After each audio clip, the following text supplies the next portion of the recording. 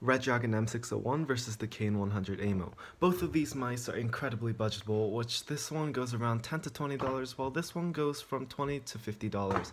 Obviously, just from the price range, this one could drag up to 50 CPS while the Redragon m601 could only drag up to around 30 CPS.